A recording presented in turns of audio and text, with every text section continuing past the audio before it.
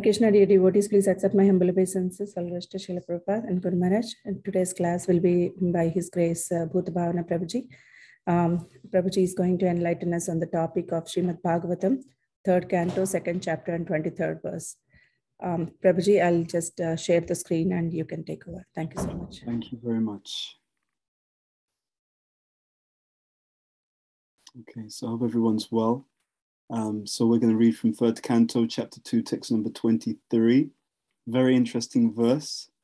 And we're going to then also discuss something about the pastime and the teachings of Srila Prabhupada, his commentary on this particular verse.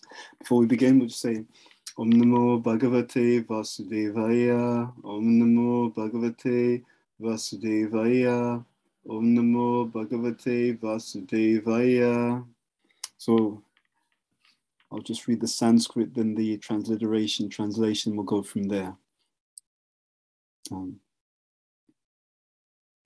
Aho bakiyam stana kalakutam jigham sayapayayad apyasidvi apyasadvi lebhegatim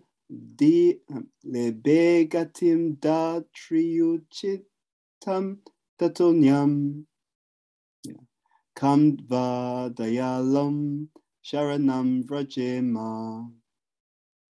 Aho, alas, Baki, the she-demon Putana, Yam whom, Stana, of her breast, Kala, deadly, Kutam, poison, Jigamshaya, out of envy, Apayayat, nourished, Api, although, Asadvi, unfaithful, Lebhe, achieved, Gatim, destination, Datri Uchitam, just suitable for the nurse, Tataha, beyond whom, Anyam, other, Kam, who else, Va, certainly, Dayalum, merciful, Sharanam, shelter, Vrajema, shall I take.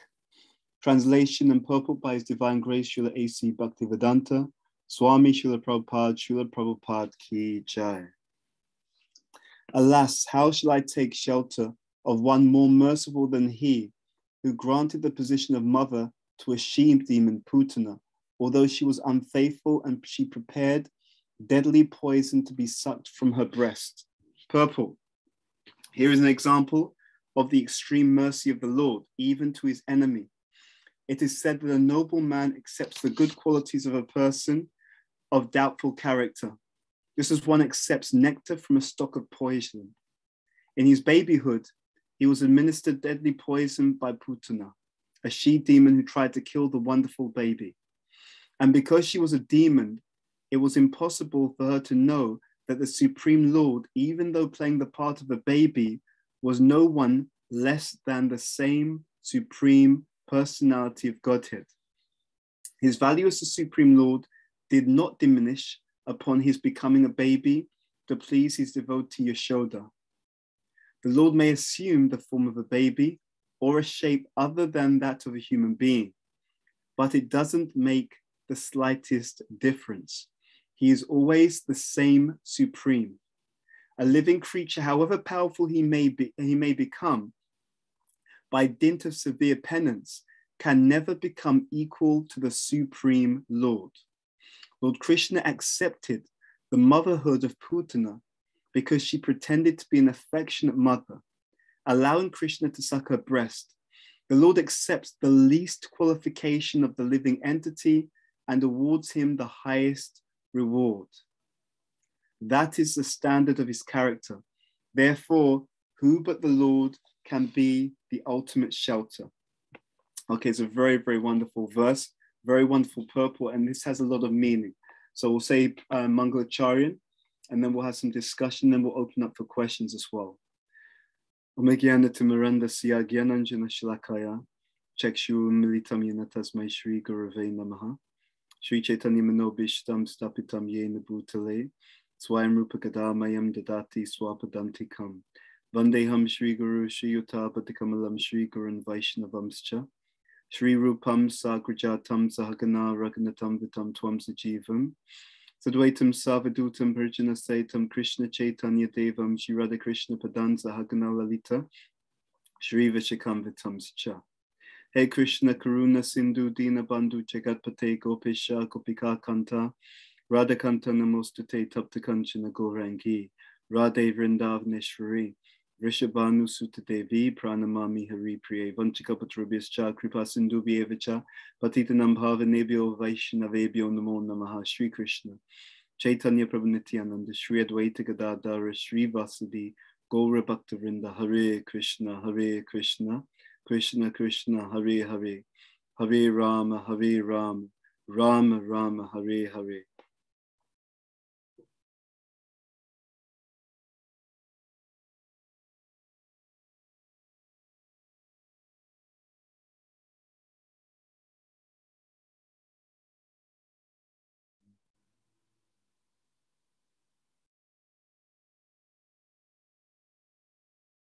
So, this is a wonderful pastime, actually. The pastime of Krishna killing Putana. So Putana came, and she came as a mother, actually. So she was working under the direction of Kamsa. She came as a mother, or in that mood, and she had poison on her breasts, and Krishna, he sucked her breast, but he actually killed her in the process. It is explained by the acharyas, and we hear often that Krishna is so kind, she was delivered, so she was able to return to the spiritual world, and that's true. And she's there in the parental mood. That is also true. There are many subtleties to this pastime.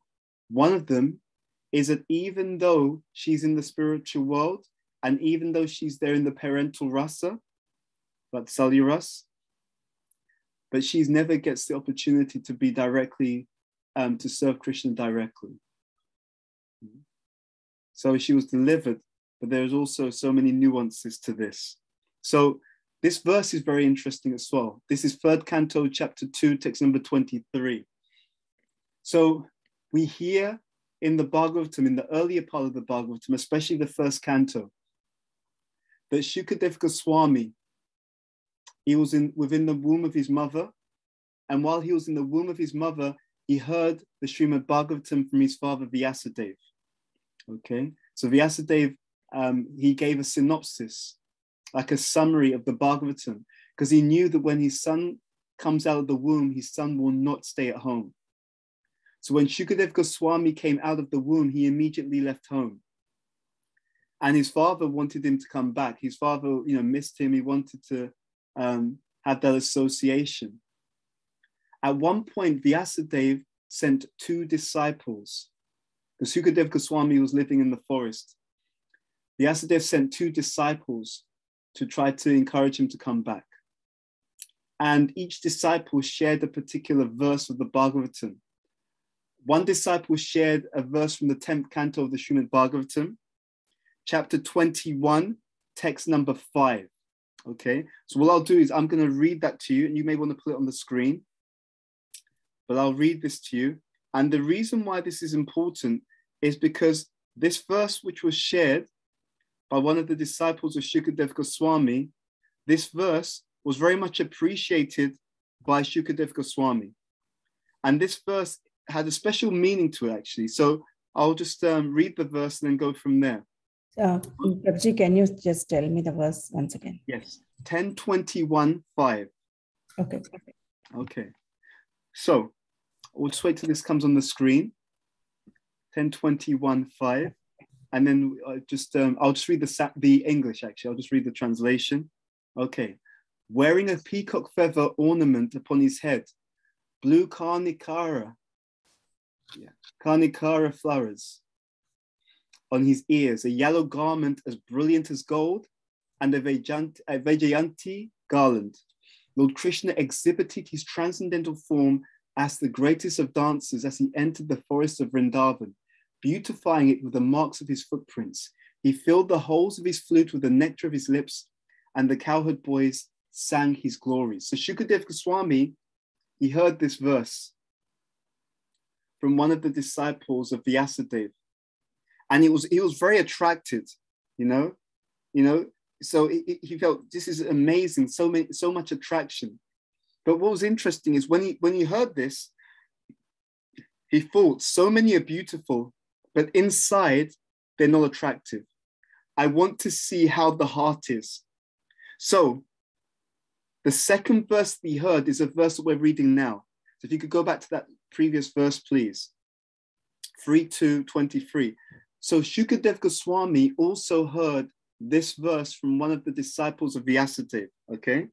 And this verse was indicating the beauty of the Lord's character. So the first verse that we just shared, that was also giving an indication of the Lord's beautiful form.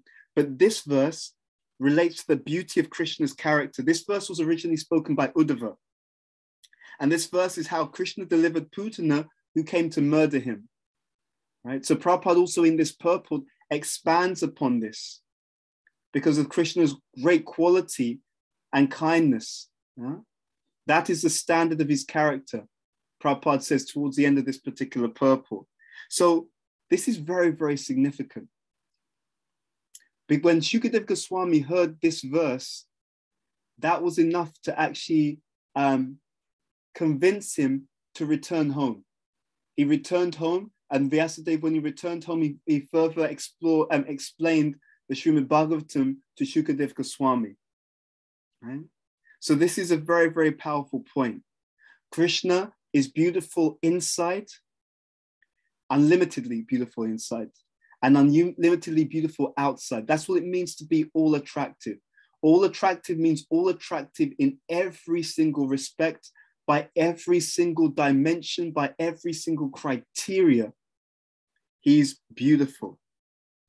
So it's very, very powerful that this beauty of the Lord is being indicated here, okay?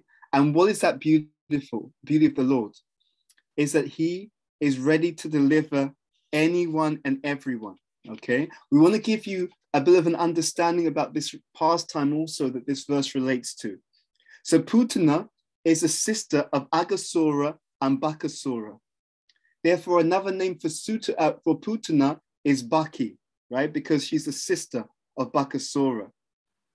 And Putana, Bhaktivinoda Thakur explains that the demons in Krishna's pastimes, they relate to different anatas. So Putana attempts to kill the beginnings of the spiritual tendency, okay? So Putana is very, very interesting. She works for Kamsa. Kamsa, he represents empiricists, those who see the world as being the all in all, okay? So it's very interesting that people who've got that mentality, they also tend to give a dictionary definition to the scriptures. So they distort the real meaning of the scriptures. And they don't understand that the scriptures will only be revealed to one who has surrendered to a bona fide spiritual master in the disciplic succession, okay? And that's also something that's brought up in the summary in an harmonist article on Putana, which was given by Bhaktisiddhanta Saraswati Thakur, okay? So in that harmonist article, you can see the summary that's given by Bhaktisiddhanta Saraswati Thakur, and he mentions that. So Putana represents the false guru. Right? Putana, the witch who tried to kill Krishna, she represents the false guru. Okay? So a deceitful guru, what does that mean? There's two types of deceitful guru. One is the guru who preaches sense gratification or liberation or both, rather than one who preaches service to Krishna. Okay? That's the first type of guru. The second guru that Putana represents is the material mind, okay? Which is the tendency for mundane reasoning and trying to bring that to the scripture rather than accepting the scripture as it's given according to Guru, Sadhu, and Shastra, okay? Now, how she was killed, okay? So Krishna sucked the life out of her breasts. In this way, he protects the innocent ecstasy which is originated in the hearts of the young devotees. So when someone comes to Krishna consciousness, they have to guard against two types of gurus. The false guru, who teaches something other than Krishna consciousness, and the material mind, okay? So Putana, In her previous life, she was a personality named Ratnamala, who was a younger sister, who was actually related to Bali Maharaj. Okay, but we'll get into that maybe another time. So Puta means purity, na means not. Putana, she who is not pure. That's actually the meaning of her name, okay? And the other name and the other meaning, Putan, means she who takes away or carries even innocent babies, because she was attempting to kill the children, the babies in Vrindavan, okay? So a few things to bring out here on this particular point. Let's see. So in this purport, or let's say even in this verse, alas, how shall I take shelter of one more merciful than he who granted the position of mother to a she-demon, Putana, although she was unfaithful and she prepared deadly poison to be sucked from her breast. First of all, and this is really key, and this is something I'm also meditating on again and again to try and develop properly the same quality. In Krishna consciousness, we can only make it all the way if we develop mercy. We need to receive mercy. We need to imbibe mercy. So it can be offered to us, the receiving. We need to make it part of ourselves. So we need to imbibe mercy, and we need to give that mercy to other people. In other words, for anyone to exist in this world and to make progress in Krishna consciousness properly, we must become an instrument of mercy and compassion.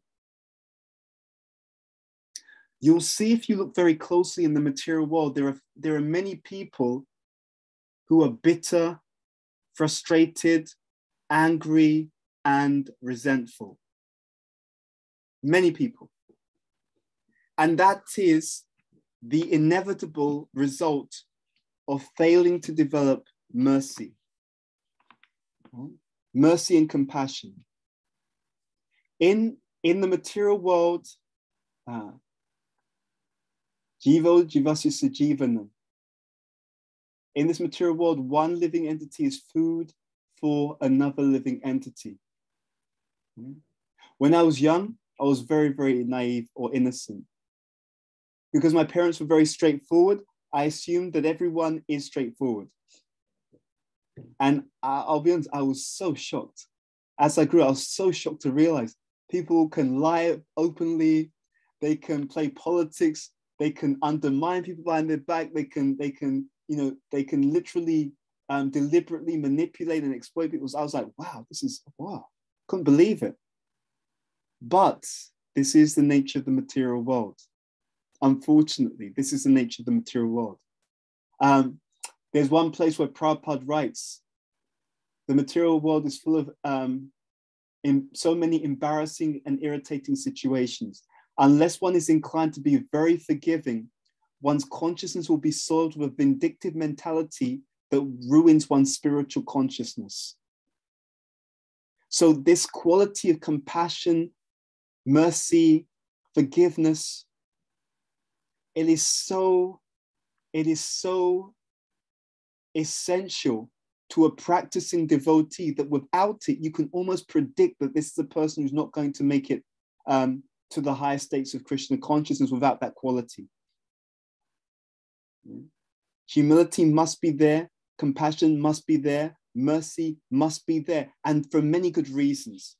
Many of us have issues and illnesses which relate to a lack of compassion, a lack of humility, a lack of mercy, actually. Because if I'm not compassionate, if I'm not merciful, I can't be forgiving. If I'm not able to forgive, what will happen? In a world such as ours, I will inevitably go through challenging experiences. And because I've not developed the quality of forgiveness, those challenging experiences will cause me to become bitter and resentful. Now, what happens when an individual is bitter and resentful is that they age. because holding on to negative emotions causes stress and starts to damage and wear down even the physical body, but it does that through the medium of damaging and wearing down the mind. So the mind is the seat of the emotions. So people who hold on to negative emotions are literally poisoning and polluting their own body, mind, and intelligence. I repeat, if we hold on to negative emotions, we literally poison our own mind, intelligence, and body. Now, it goes further, because when we know this, what's the natural conclusion? If my mind, intelligence, and body is polluted, that means that my entire existence is polluted. So we have to learn the art of compassion and mercy. Krishna is the most merciful. His devotees associating with him eternally are the most merciful. So it is to be understood that for anyone who sincerely associates with Krishna and his pure devotees, they will also develop those same qualities of mercy. So the first and most important factor for anyone who wants to be a devotee and who wants to be merciful is to do a careful and scrutinizing study of our association. If I associate with those who have poison in their hearts, I will develop poison in my heart. If I associate with those who have mercy, compassion, and devotion in their hearts, and if I serve those people, what they have in their hearts will also enter into my own heart. It is all a question of association. Right? Here in the purple, look at this sentence. Here is an example of the extreme mercy of the Lord, even to his enemy. I shared a post on Instagram. So on Instagram, I share these different quotes or just posts that I've come across, ideas and so on. So this point, even to his enemy. So I shared a post recently saying that ultimately we have no enemies, only teachers. We need to develop a mentality whereby we are able to learn and grow from every type of association. Okay? And at the same time, in order to have mercy and compassion for others, and this is very, very important, so please listen carefully to this. In order to have mercy and compassion to others, we must make sure that we are being sufficiently merciful and compassionate to who? To who?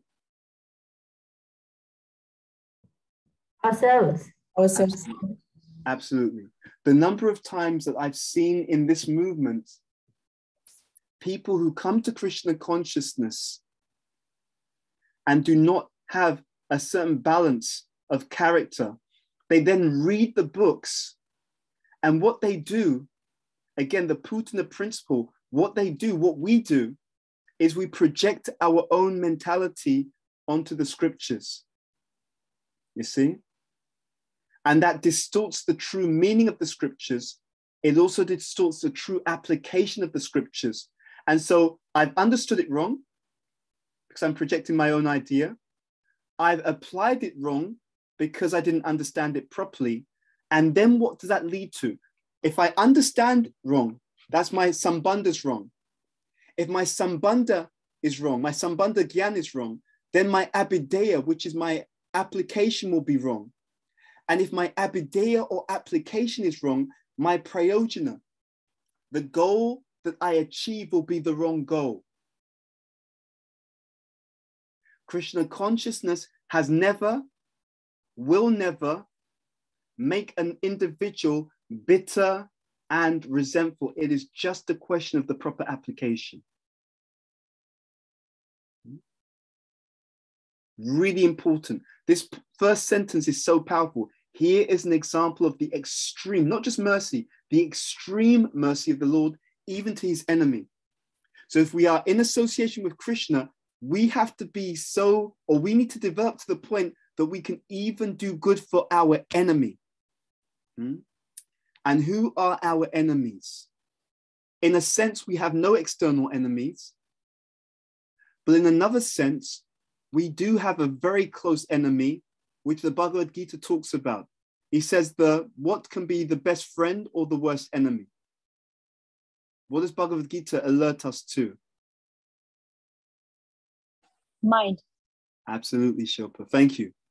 Our minds, our material mind, not talking about the spiritualized mind or the spiritualized intelligence, but as long as the mind is material, the mind will act as an enemy. Okay. This is really, really important to understand. So our process is to purify Cheto, Darpana, Marjanam. And how do I know that I'm becoming purified? I know, and this is the second sentence that Prabhupada gives, it is said that a noble man accepts the good qualities of a person of doubtful character, just as one accepts nectar from a stock of poison. Prabhupada will sometimes quote Chanakya. One can accept gold from a dirty place. Very, very important teaching. Because what does it mean? As we go out into the world, we can see people, and sometimes we come across people who have bad qualities. At that point, what are we meant to do?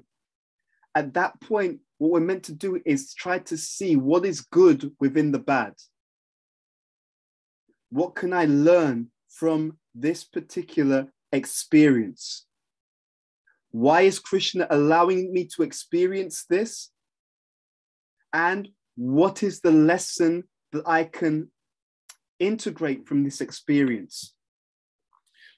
Life is incredibly exciting when you know that Krishna is everywhere.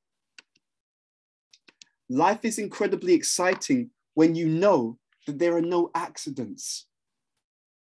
Why? Because when we know that there are no accidents, and when we know that Krishna is always there, and when we want to hear and understand what he wants, then every single moment of every single day, there'll be learning. And where there's learning, there's transformation. And when there's transformation, then we are growing. Very, very, very powerful. So this point about learning from everyone, it can only happen when we have mercy, because mercy allows me not to become immediately triggered by a negative behavior of another person. Mercy is like a bulletproof vest. If you have a bulletproof vest on, people may shoot at you, but actually that bulletproof vest completely absorbs the impact and it completely protects you. Right? So mercy and compassion are like a bulletproof vest. What we fail to do as devotees so often is we fail to learn the lesson before the test. You see? Intelligence means the ability to learn a lesson before the examination. That's the sign of intelligence. Anyone who learns the lesson before the test is an intelligent man or woman.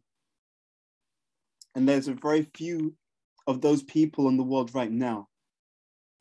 This lesson that we need to learn, if we're to move through life in a positive way, is to learn to develop compassion and mercy now. Because later on in life, at various points in life, our mercy and our compassion will be tested by the challenging behavior of others. Right? It's very, very interesting. This pastime, Krishna is approached by Putana. She's a she-demon. She tries to kill him. Okay? But it doesn't actually make any difference at all. Krishna is so kind that he took it in the positive light. If we do not develop spiritual strength, which is also shown by this humility, compassion, tolerance, etc., in a spiritually weak state, where we are susceptible to the poison of the envy of the material world. The material world is characterized by envy. It's characterized by a mentality of bitterness and resentfulness. And what happens when someone is bitter and resentful? The poison in the cup spilleth over.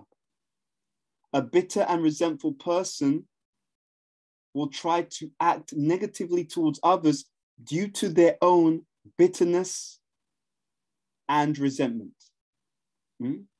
They try to spread the poison. Just as Putana tried to poison Krishna, a bitter and resentful person tries to spread the poison of their own existence onto other people.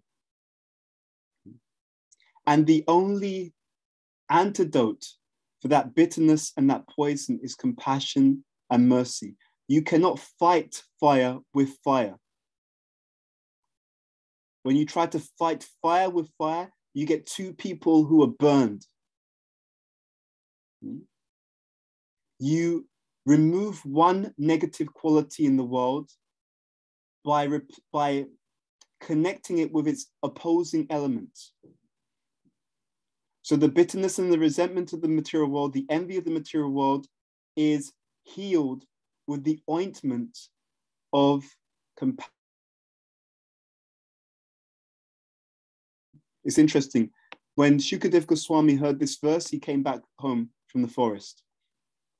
In the 10th canto of the Bhagavatam, when Shukadev Goswami talks about this pastime of Putana being killed by Krishna, he devotes 44 verses to this pastime. More verses to this pastime of Krishna killing Putana than any other pastime of Krishna with the demons. And the Acharyas explain that the reason why he does this is out of gratitude to Putana. Because when he heard this verse about this particular pastime, then that became so attracted that he came raced back to hear more about the Bhagavatam. So it's a very, very powerful and very significant pastime with extraordinarily significant teachings. So the question now becomes, how do we develop this compassion and mercy? We touch upon the first point. We have to be compassionate and merciful to ourselves so that we have capacity to do that for others. So when we look after ourselves physically, mentally, emotionally, scripturally, we are building our capacity. Right? Bhaktivinoda Thakur says, unless one is a Paramahamsa, one has to have good care for the body, good stimulation for the mind, right? So good care for the body, so that's physically looking after ourselves. Good stimulation for the mind, that's mentally looking after ourselves. That's also to do with engaging our nature where possible. Good, good care for the body, good stimulation for the mind, good social situation, right? What does that mean? It means that we look after ourselves emotionally by having good association with those who are swajati. Swajati means like-minded, right? There can be many people who are devotees, but close friendship happens with devotees who are like-minded. Prabhupada talks about this in the Bhagavatam, 3rd canto, chapter 29, text number 17 in the purple, Swajati, like-minded. He says, those who are of mutual interest and understanding, he says. Friendship should be made amongst those who are of mutual interest and understanding. So, care for the body, Bhaktivinoda Thakur says, stimulation for the mind, good social situation. And then he says also good study of the scripture. That is looking after ourselves, looking after our spiritual intelligence, engaging and purifying our spiritual intelligence. He says, study scripture in order to see how to bring all of these elements together. When we do this in a quality way, when we do this in a consistent way, we're actually building up and building out our capacity for compassion. Excuse me. This is how we build our capacity for compassion, because you can only give what you have. So often you can literally predict that a particular devotee is going to have an issue because they're neglecting themselves in some key area of life. Some devotees, they neglect themselves physically, and therefore they have some issue on the health level. There are some devotees, they neglect themselves mentally, so they can have some issue on the level of the mind. There are some devotees who neglect themselves socially, so they run into social challenges. And there are some devotees who neglect themselves intellectually. So then later on, that becomes a problem for that particular devotee. Now, what is also understood is that as long as we are in the conditioned state, that's what Bhaktivinoda Thakur says, unless one is a Paramahamsa, it is understood that one area affects the other. If we're really ill, the physical issue can affect the mind, the intelligence, and the emotions, right? If one is emotionally too disturbed, it can affect the physical, the mind, etc. So each area interacts with another area. So a devotee who is intelligent, I repeat, a devotee who is intelligent will ensure that they are looking after their spiritual life in all of these different dimensions. Now, that doesn't mean we have to overdo it. We look at the example of Srila Prabhupada. I'm going to ask you, what was one thing Prabhupada did for his physical health? What did Prabhupada do for his physical health? One thing, one idea. Sorry? Morning walk. Absolutely, Sri Devi. Thank you. So he was still chanting, but he could chant on a walk, right? So he used that as an opportunity. He would associate with the devotees, he would chant, he would preach, but he was also automatically looking after himself. What was something else that Prabhupada did for his physical health? Massage. Absolutely. What massage does, massage can actually keep the body much more healthy for a longer time. It's not just a question of rubbing the body. Massage helps to ground the body. It helps to calm the nervous system. It does so many different things. But Prabhupada, he just made it part of his program to take care of his body, but not in such a way that it took away from his Krishna consciousness, right?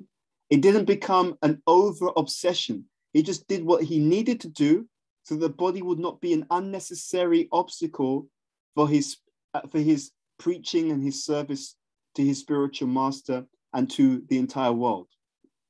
Yeah? I want you to really take this seriously. I want you to think about this in your own spiritual life. And it's different for different people. Some people, at sometimes in their life, they may need to do a little bit more for the body, at sometimes a little bit less, at sometimes a bit more for the intelligence, sometimes a little bit less, etc. But wherever you are neglectful, that's the point. Where you are neglectful, that is where Maya can come in. So, Putana represents the false guru, okay? Meaning the guru who preaches liberation or sense gratification, but she also represents the false guru of the material mind, the materialistic mind. Every day, Krishna is communicating with all of us, directly and indirectly, through various circumstances and situations. But we have to be ready to listen to and accept Krishna's guidance. And we do this through sincerely following the teachings of Guru, Sadhu, and Shastra, and continually, as we said before, learning before the test. Intelligence means to learn the lesson before the test is given. And if we do this, learn the lessons, if we develop the compassion, develop the mercy, then when the test comes, when we are faced with people who are envious, who are resentful, who are bitter, and who are trying to spread that poison, we will be able to navigate the situation and not be brought down, because we have already accepted the lessons of compassion, mercy, humility, and forgiveness. And we've built those lessons into our very being, into our very consciousness before the tests have come. Okay, so let me stop here and let's open up for questions and comments. Do you have any questions, any comments from anyone? Hare Krishna, Prabhuji. Thank you so much. Very nice class. Very wonderful points. I have a question, Prabhu. So you were talking all the time about mercy and compassion. So that starts from ourselves. But what actually is mercy? Like usually I heard that mercy is coming from outside, like from Guru and Krishna, and from other devotees who are very merciful to bring us into Krishna consciousness. Yes. So how can we be merciful for ourselves, and also how can we give mercy to others? Because I don't think that I'm very much qualified to give mercy to others. Yeah. So Prabhupada, when devotees ask Prabhupada, how can we repay you? He said, well, I've done for you, you do for others. So you, as you said, Srimati, the point is we received mercy from our gurus, okay? But Lord Chaitanya, he has also emphasized that everyone is to become a guru. And what does that mean? It means that everyone is also meant to pass on the mercy that they've been given. Because actually, by passing on the mercy that you've been given, that is your way of also receiving more mercy. Yep. When we give what we've been given, we receive even more. That's the point. This is very, very important. Okay. So by giving that mercy that we've received, so someone told us about Krishna. And because they told us about Krishna, we were able to change our entire life and to grow and to engage in this wonderful lifestyle, mission, service, sadhana, everything. They gave us that mercy. So now we are to give that to other people. There is one other point I want to make before I take any other questions, and that is, in giving mercy, we have to give mercy mercifully. Right? The biggest mistake that we make, or one of the biggest mistakes we make as neophyte devotees, is we don't know how to give mercy properly. So therefore, we allow ourselves to, let's say, sometimes deal with others in a way that causes them to mistreat us, or allows them to mistreat us, or allows us to become unnecessarily frustrated. So in the Nectar of Instruction, Prabhupada explains how the Madhyam Adhikari, they discriminate. They give mercy to the innocent, they avoid the envious, they're always engaged in serving the pure devotees, right? They make friendships with equals, etc. All of these different qualities are all qualities of discrimination. So they give mercy mercifully. Why is that important? Because when you give mercy mercifully, you're able to give it to the extent that people can accept. You're able to give it in the way that people can accept. You're able to give it to the people who can accept. And you do it, therefore, in a way that causes them to make minimum offenses to devotees and to the process. If I allow myself to be mistreated, I'm actually committing violence on the person who's mistreating me. Very, very deep. It's a very deep understanding of mercy. If I allow myself to be unnecessarily mistreated by anyone, I'm committing violence on the person who is mistreating me. So sometimes compassion means to say something. Sometimes compassion means to address an issue. Sometimes compassion means to love from a distance. So these are all ways of giving mercy in a merciful way. Does that make sense?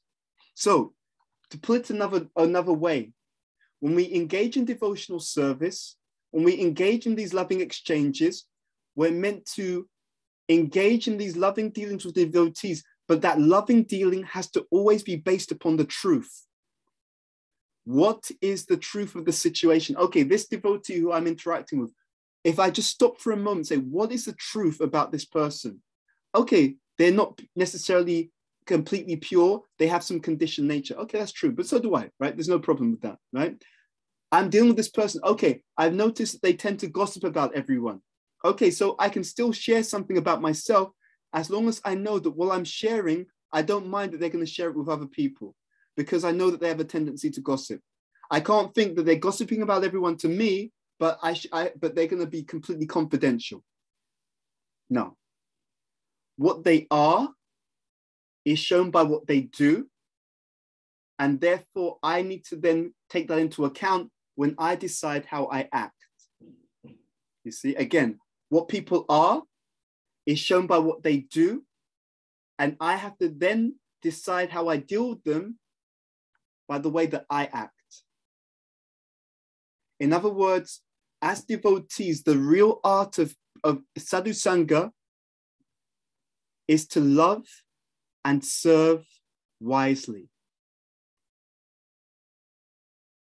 We can all see in our lives and in the lives of others that when people do not love and serve wisely, you get some bad experience, isn't it? You may get hurt, you may get frustrated, you may become disappointed. It's not because of, it's not, and then people think it's because I loved and served the devotees. No, it's because I loved and served unwisely. But what Krishna consciousness is the full story. It is to love and to serve wisely. Right? Does that answer your question, Srimati? Yes, definitely. Yes, Prabhuji. Thank you so much. Thank you. This is a new thing for me. I never heard this topic, so this is very new. Thank you so much. Thank you. I have posted a question by Devanand Yes. Pandit, Prabhuji, please. Okay, so Devananda Pandit writes, I heard from senior devotee that Kripa mercy is an outward expression of rasa. All exalted devotees in their prayers to Krishna described in Srimad-Bhagavatam appeal precisely to his mercy. It is strange for me that there are people who do not believe in the power of prayer and therefore in the mercy and compassion of Krishna. Yeah. Can such persons be called atheists? Definitely. Yes. Thanks. Yeah, absolutely. If people do not have faith, that is atheism ultimately, right? A lack of faith in Krishna. Therefore, we talk about atheism as if it's a category. But technically speaking, atheism is a spectrum, right? I'll repeat. We talk about atheists as being a category. Oh, he's an atheist or she's an atheist, and then that person is not an atheist. But atheism is actually a spectrum. There are degrees of atheism. Right? And the only person who has no atheism at all is the pure devotee, because they have full faith, which means full surrender. To the extent that we lack faith in Krishna, to that extent we are atheistic, even if we're not actually atheists in the normal sense of the word. So yes, but the reason why people don't have that is because of an internal desire to be away from Krishna. So what is it that Krishna says? Savasya chaham ridishani vishto matas mriti jnanamapohanam cha. Vedescha sabe aham eva vedyo vedanta krit vedavit eva chaham. Right? Krishna says, I give knowledge, remembrance, and forgetfulness. Chapter 15, text number 15 in the Bhagavad Gita. So Why is it that some people are atheists? Why is it some people are even born into situations where they don't have to hear about Krishna? It's because they don't want to. And Krishna is reciprocating with their desire to be as far away from him as possible by giving them a situation and a circumstance which will match their own internal desire. So it's all about our desires. The more that we desire Krishna, the more that Krishna will manifest. And how do we fuel that desire? That comes by good association, especially association with devotees who are more advanced than we are. And their desire for Krishna will also become ours if we serve them with humility and sincerity. Okay. So thank you for your question, Devananda Pandit Prabhu. Any other questions or comments? Sri Devi, please, thank you for joining the call. If you have a question, I'm just inquisitive about your question so that I can learn. Well, please accept my humble obeisances, Bhuta Bhavana Prabhu. As always, it's a complete delight and a pleasure and a very intellectually and spiritually stimulating experience to hear the different points that you bring out in this particular verse and the class. So thank you very much for that. You know, many things came to my mind, but I have a question. Well, rather two. First is, would you please share that particular purport where Srila Prabhupada talks about, you know, anger, bitterness, resentful? You mentioned that, but I would like to know that particular verse because I'm interested in that being a, you know, in the mental health field. That's one. The second question I have for you is, yes, I am lusting for something that I don't really need. I'm just giving an example. I already have a winter coat, but I have seen a beautiful winter coat in the shop window as I'm going. And I look at it and I start longing to have that coat. I start thinking, oh my God, this is such a beautiful coat. I've not bought a winter coat for ages. Mine is old and, you know, it's ragged. It's serviceable. It will do perfectly well. And I don't really need that coat. But my mind keeps going again and again and again. And I think, you really, you really need to pamper yourself. You know, you've been scrimping and saving for so long. You've been so frugal for so long. So now you can go ahead and splurge a little bit. It's okay. You can do it. I mean, this is the way Maya tricks you into lusting after things of this world. So I was just wondering, how can I have compassion for myself? Because I had a very frugal childhood. I had a very frugal upbringing. So sometimes I think to myself, being so tight with myself, you know, and not taking really good care of myself. Now I should be, you know, in a position to take good care of myself. So there's so many ways the mind plays tricks like this.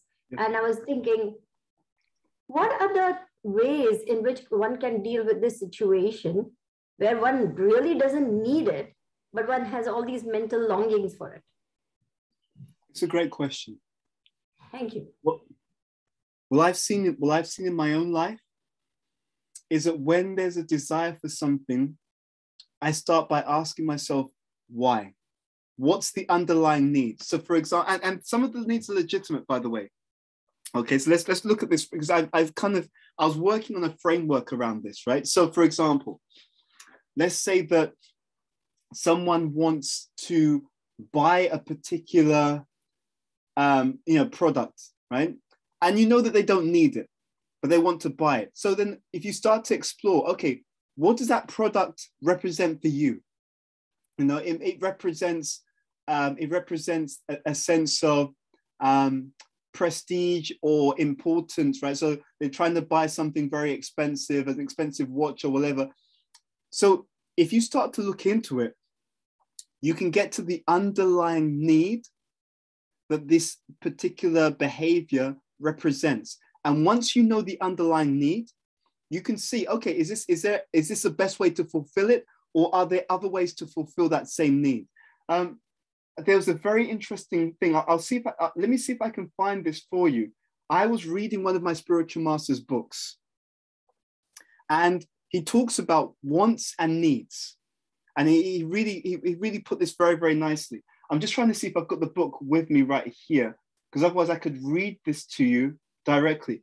Give me 1 second. I'm going to see if I can get the book. It's from Leadership for an Age of Higher Consciousness, Part 2, and it directly relates to what you're asking. Give me 1 second. Sure.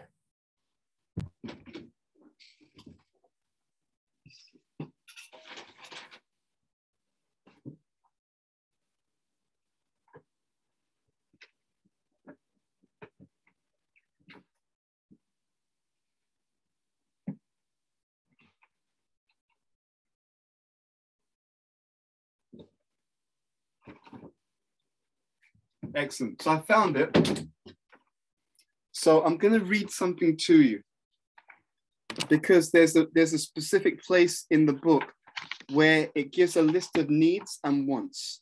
So I want to see if I can find this particular section. Once I read this, it gave me so much insight into what is going on with all of us, because unless you understand a bit deeper what's behind your desires, unless we understand more deeply what's behind our desires, we will always be a victim of our desire. I'll give you an example that I was talking about with someone else before, and this is some very interesting work that anyone can do. Whenever you see a behavior in the world, even in devotees, which is not healthy, you can also trace it back. There's a technique that you can use, and you can trace that behavior back to the underlying misconception that's causing that particular behavior. So some people, for example, they're people pleasers. So what they do is they just want they need everyone to like them, okay? And then you say, okay, so someone is a people, and they know that they're like this, and they don't want to be. They want to have more integrity. They want to have more character and be more principled, but they've got this habit. So then what you do is you ask them, okay, so you find that you end up just saying whatever you think people want to hear rather than what you really believe, rather than what you really know is true.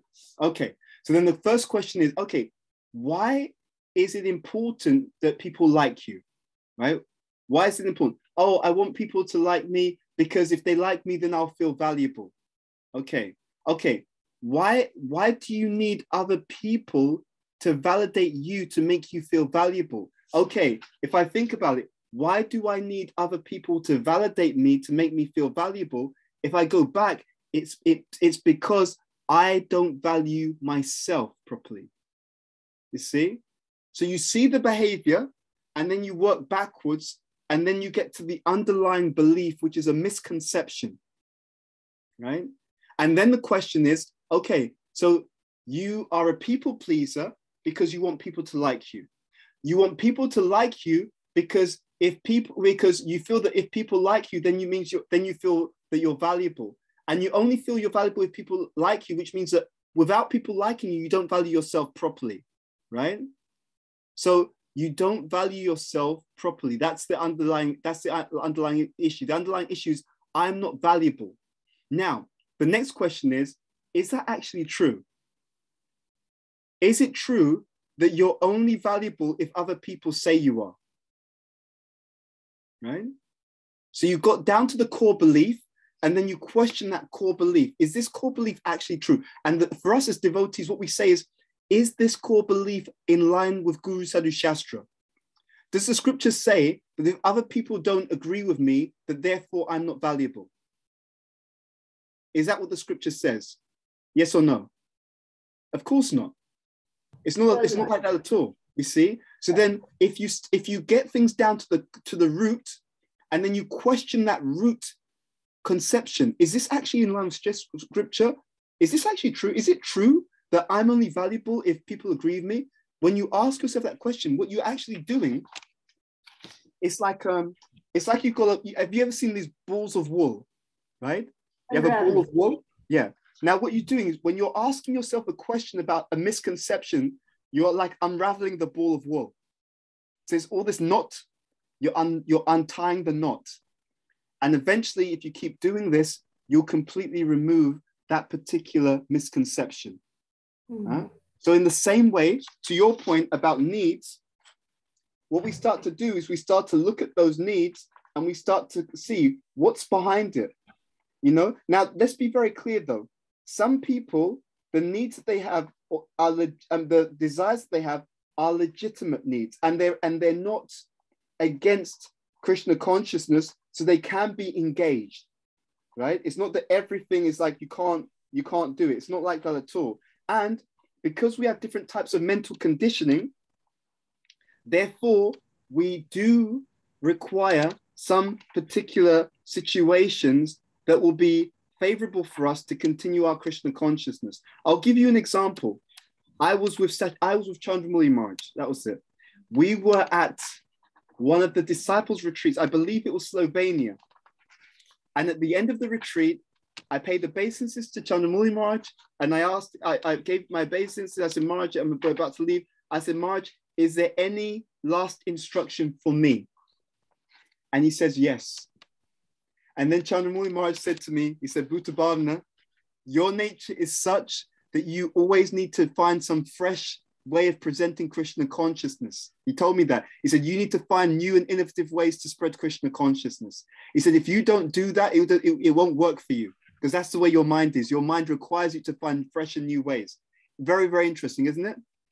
Mm-hmm. He could understand my nature, and he said, you need to do your Krishna consciousness in this way. There are other devotees. I know many devotees, they do well by doing everything the same way every single day. For other devotees, they're able to engage the mind by having some new innovative ways of engaging the mind in serving Krishna. You see? Different things for different people, because we're personal. Exactly. Exactly. Now, I found the page, by the way. So this is in Leadership for an Age of Higher Consciousness, page 62. It may be a different page on a different print, but I'll read this to you. It's a table. And so Bhakti Maharaj writes, people want sympathy, people need empathy. He says, people want riches, they need fulfillment. People want fame, but they need appreciation. People want power, they need support and opportunity. People want domination, they need protection. People want prestige, but they need recognition and acceptance. People want freedom, they need good guidance and facility. He says people want intoxication, right? We see that in the world. People want drugs, alcohol. He said they need altered states of awareness and self-actualization. So when I studied this, I realized something very, very interesting. When we talk about people's wants, we're dealing with the mode of passion or ignorance. When we go back to the underlying need, we're dealing with the mode of goodness or transcendence. Ultimately, on the transcendental level, we only need one thing or one person. That's Krishna. Yeah. Because we are also human, as Bhaktivinoda Thakur says, that quote I gave you from Bhaktivinoda Thakur, he says, unless one is a Paramahamsa, one has to have good care for the body, good stimulation for the mind, good social situation, and study of the scripture to see how everything fits together. That's from Chaitanya Shikshamrita by Bhaktivinoda Thakur. You see? So it's all there. Yep. So back to your point, Sudevi, we may want to buy something, but what then if we question ourselves, okay, what is it I'm looking for? It may be that one is looking for some kind of fresh new experience, right? Now, the next question is, okay, do I have to get it just by buying something? Or are there other ways? Are there better ways? Are there more fulfilling ways that I can experience some difference? I know some devotees, when I was very young in Krishna consciousness, I had such an incredible time. My youth in Krishna consciousness was incredible. Why? Because what was done, and this is a formula, by the way, when I was young in Krishna consciousness, I was given Krishna consciousness according to my need as a young person, right? So what do young people need? They need to know about themselves. So we got to know about ourselves through the scriptures and through good association with spiritual masters. They need fun. So we were able to have fun sadhu sangha, right? Fun in kirtan, right? So fun with our friends who are devotees of the same age, right? When I was young in Krishna, what does a young person need? They need friendship. So I was able to be friends with other young people who also want to be devotees. So it was still Krishna consciousness, but it was given according to the nature of a young person. You see? So this is how it works. This is how it actually works. So to your point, okay, I have a desire to buy something or to spend. What am I looking for? Why do I want to buy that? what does it mean to me? Okay, if I buy this expensive car, it'll mean that I'm sophisticated, I'm getting something new. See, often when people buy new things, they're actually looking for stimulation, isn't it? Right? Mm-hmm. Someone wants to buy a new car, a new phone, a new technology. They're looking for stimulation. And if I'm looking for stimulation, but let's do this together because I already have the answer in my mind. If someone wants to be stimulated, it means that they're not feeling stimulated right now, which means that right now they're feeling, and it begins with B. They're feeling what? Bored. Exactly. You see? So you look at it externally. Oh, he's going and spending money on this expensive car. Okay, why though? The question is why? What does that car? So you can ask them, what does the car? Why do you want to buy? Yeah, I'll get to try something new, drive in a new place. And if you start to scratch beneath the surface, you'll find out what the car means to him, and it always comes back. It always comes back to some underlying needs. Mm-hmm. Many people who shop is because they're bored, right? Mm-hmm. They're bored. So then the question is, okay, what can we do in Krishna consciousness that will be exciting and dynamic and new? I was in 1999. I was telling a friend about this the other day. It was such an interesting experience. I was at the Vyas Puja of Shiv Ram Swami, mm-hmm. right? And Tamal Krishna Maharaj was there. We were at a devotee's house. One of the disciples of Tamal Krishna Maharaj, Shiv Ram Maharaj was there. It was his Vyas Puja, and Tamal Krishna Maharaj was glorifying Shiv Ram Swami, right? Mm. And what did he? But as part of that get together, Tamal Krishna Maharaj was speaking about why he went to go to university to do his PhD. He did a PhD on Gaudiya Vaishnavism. His PhD at Cambridge University was on Prabhupada's intellectual contribution to the Gaudiya Vaishnava philosophy, right? And that PhD became the book by Tamal Krishna Maharaj, A Living Theology, Krishna Bhakti of A Living Theology, something along those lines is the title.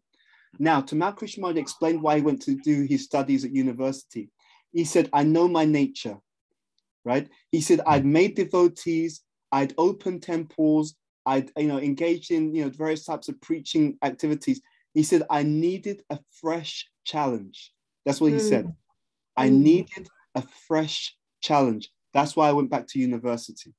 You see? So again, to your point, which is a very, very important question. When we do things externally, what we should do, the trick is to ask ourselves, why am I doing this? What is it that I'm looking for through this activity? Right? And what's the underlying? So try and work out what's the underlying need. And once you know the underlying need, then you can do something very amazing. You can see what are the other ways that I can fulfill this underlying need. Right? And you often find that there are ways you can fulfill the underlying need, which are more directly Krishna conscious, and therefore you can get the spiritual benefit along with the need being fulfilled. Make sense? Oh yeah, definitely. And thank you for walking me through that process, because as you said, unraveling and working your way through it is very, very important. And sometimes it can be pretty painful, because we don't like to look at certain aspects of ourselves. Those are those dark rooms. You don't want to go there. But they don't exist. But at the same time, actually, when we get used to it, it becomes amazing nectar. Because what happens is most people, they're not free. We're hypnotized by advertising. Therefore, people don't even know what their underlying needs are. They just feel I've got to go on social media. A lot of people go on social media all the time. If they stop for a moment to think, why do I always need to go on social media? Why am I always checking Facebook? Oh, I'm bored. I'm bored. Or I feel I don't have real connection with people. I'm lonely. And then the next question is, the reason why I'm constantly checking social media is because I feel lonely. Oh, okay, now I know it's because I feel lonely. Okay, now the next question is this the best way to deal with my loneliness? And often they'll say, no, it's not. I keep going on social media because I'm lonely. And the more I go on social media, the more lonely I feel. It's not doing anything. It's not solving the problem at all. So then it's like, okay, but now I've worked out what the underlying issue is. Now I can consciously think, what is the best way to fulfill this need for connection? Loneliness is the absence of connection, right? You see? And so now I understand this is a real issue. How can I fulfill the underlying issue? Then I go and do that. And that way I get the deep fulfillment. Because, and it's a very interesting model. When you try to do something on the level of the mode of ignorance, no fulfillment, it just causes one to become more tamasic, more covered. When you try to fulfill a need at the level of the mode of passion, you get stimulation, but you don't get the real deep solution. The only way to fulfill a need in a way that gives you peace or transcendence, you have to fulfill it on the level of the mode of goodness that can make your mind peaceful, or even better, on the level of transcendence where you actually come closer to Krishna, who's the real solution to the issue. So you either do it in the mode of goodness where you engage it in Krishna's service, or you do it on the level of Krishna consciousness by doing it in direct relation to Krishna. Yeah, that's how it should be done. Then you get deep fulfillment from this. Most people, they're not happy. They feel empty. But we don't do this activity of really looking what's the deep need that I'm not fulfilling. And that's why most people are unhappy, because part of the deepest need of everyone is transcendence, is spirituality, is to give and receive divine love. That's the deepest need of every living entity. So when people ignore that by doing other things, going around just buying stuff that they don't need, engaging in activities that aren't good for them, it never solves the real problem. So they do so much and still feel so empty. Make sense? Oh, definitely. Mental health clinics are replete with people who are just desperately searching for happiness, satisfaction, joy, peace, love, and doing all this, Eating Anonymous, Alcoholics Anonymous, Shoppers Anonymous. All this is, because of that hole in the heart, that they're trying to fill with all these different activities and addictions and so on. Yeah. Thank you. Thank you very much for a very exhaustive explanation and step-by-step explanation. Also, I think this is quite helpful for me to mull over, and I will definitely also look at the leadership book that you mentioned. Thank you. Thank you so much. Namrata, I saw your hand up. You have a question? How can I serve you? First of all, thank you, Prabhuji. My humble obeisances for the wonderful class. I always look forward for your class. So, and one thing also, one has to be very attentive to your class. If one, even loses a word, then entire time we are struggling to join the links. So my question is the follow-up question. From what Sri Devi Mataji was telling and what you were telling, the underlying need. So how everybody is not so much intelligent to understand the underlying need. So how can one understand underlying need? As with anything, it becomes better with practice. But as with anything, we can also learn it better through assistance. So even if you just begin by asking yourself this question, why am I doing what I'm doing? If you ask yourself that question, and sometimes you have to keep digging or keep reflecting, and you will eventually come to the underlying need.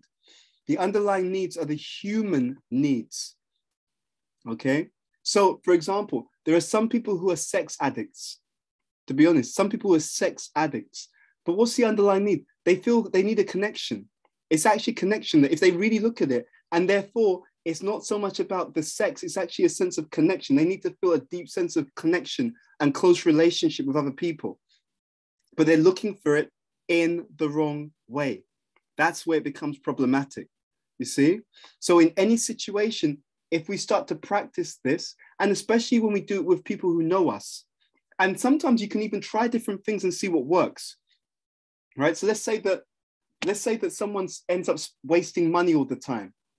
And they think, why do I just keep spending money on things I don't need? Like, what's the underlying need? Oh, I think I may be bored, right? Okay, then the next question is, what are some things that I can do in my day that I find exciting? Let's say that they're a devotee. It may be, I need to preach. I need to find new preaching projects. It may be I need to speak. I need to try new ways of practicing Krishna consciousness or spreading Krishna consciousness. It may be I need to learn new aspects of the teachings, right? It may be I need to engage in a new type of Krishna conscious project. You see, whatever it is. And then you can try different things. It may be maybe I'm not associating with the devotees who I find are stimulating me in the right way. So it may be that I need to associate with a different group of devotees and see what comes from there. So you can try different things. And when you try different things, if you pay attention, it's so interesting. You just pay attention to how you feel. Wow, I'm suddenly now more inspired in my Krishna consciousness. Wow, I'm suddenly more, I'm suddenly feel more enthusiastic. You see, there's actually there's another side. Krishna just gave me this realization, which I'll share with you on this. There's two sides to this. Sometimes devotees are doing something and, they try to understand what's the underlying need. And then they try to fulfill that need. There's two sides to needs. There's things which fulfill those needs, and there's things which suppress or block that need. So sometimes a person is frustrated and things aren't, and they're not so enthusiastic because a certain need is being deliberately attacked. Let's say that someone they need to feel a sense of, freedom in Krishna consciousness, but they're serving in a project where they're told what to do all the time, and there's no freedom for them to preach in a new and interesting way. You see? So it's like, okay, I have a need for freedom, but what's happening is in this service, I'm being suppressed and held back. So I can't, so that's what's causing me to feel frustrated. So with needs, there's two sides. There's three different elements. There can be a neutral space where your needs aren't being met, but they're not being blocked. Then there's a situation where your needs are being held back or blocked. And there's a situation where your needs are being fed sufficiently, they're being nourished, right? So you have to see. If you're in a neutral space, that's okay because you can move forward. If your needs are being taken care of, that's the best. But if your needs are being held back, then that could be another cause of frustration. I hope, does that answer, or does that give some food for thought? Yes, I think still I feel can association and reading Shastra or Sadhu Sangha can help you understand the underlying need? Yes, definitely. Just like I gave the example of Candramauli Maharaj helping me to understand, because when he told me what he said, when he told me that point, I wasn't conscious of it. But he told me, and when he said that, I was like, oh, yeah, of course. That makes complete sense. Yeah, I am like that. I do need that. You see? So association can definitely help. But you can also become better at this by practice. Yeah. So I gave that quote from the Leadership for an Age of Higher Consciousness Part 2 book. If you read that section, that can also help you to kind of think in that particular way. I think it's page 62. Yes, page 62. And this section is called, the heading is this is part 2 of the book, and it's called Servant Leadership Past and Present. And it was point number 8.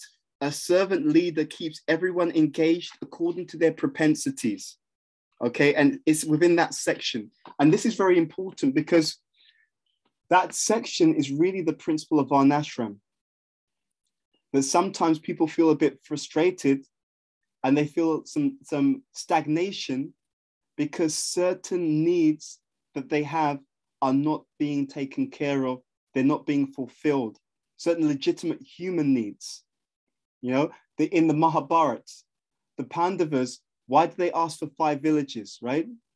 Remember that there's a famous story The Pandavas, they asked just for 5 villages. And what was Duryodhana's reply? He said, I will not give you enough land for the what? Anyone? Even equal to the tip of the needle. Exactly, exactly, Namrata. But why did they want 5 villages? They explained we're Kshatriyas. We need somewhere to rule, right? It's just they need something to be in charge of, to lead, to control, because they're Kshatriyas. That's just their need according to their Varna, you know? So it became a problem that they actually weren't able to do that.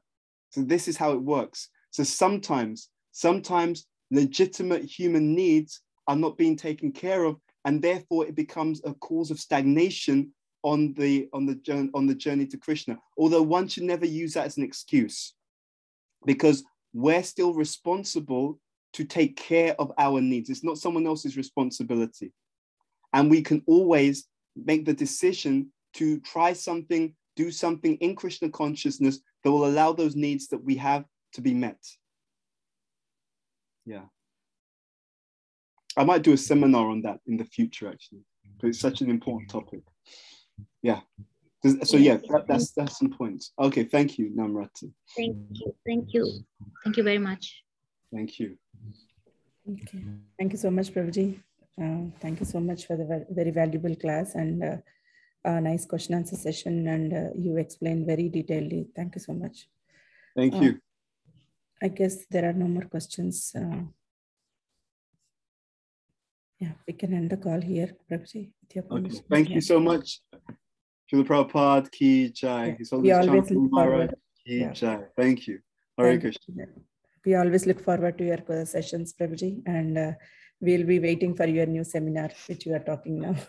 So thank you so much. Thank you very much, devotees, for participating.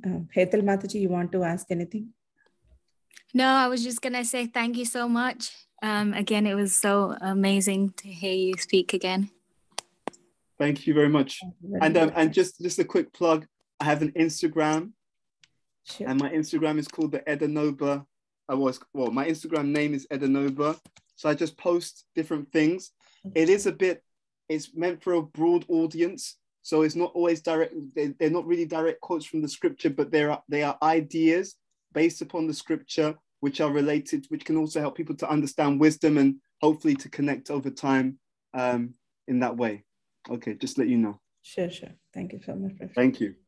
Vanchakalpatarubhyascha kripasindhubhyevacha patitanam pavanebhyo vaishnavebhyo Srimad-Bhagavatam ki jai, Srila Prabhupada ki jai, Guru Maharaj ki jai. Thank you, Bhuta Bhavana. Thank you. Hare Krishna. Thank you for your questions. Thank you. Haribol.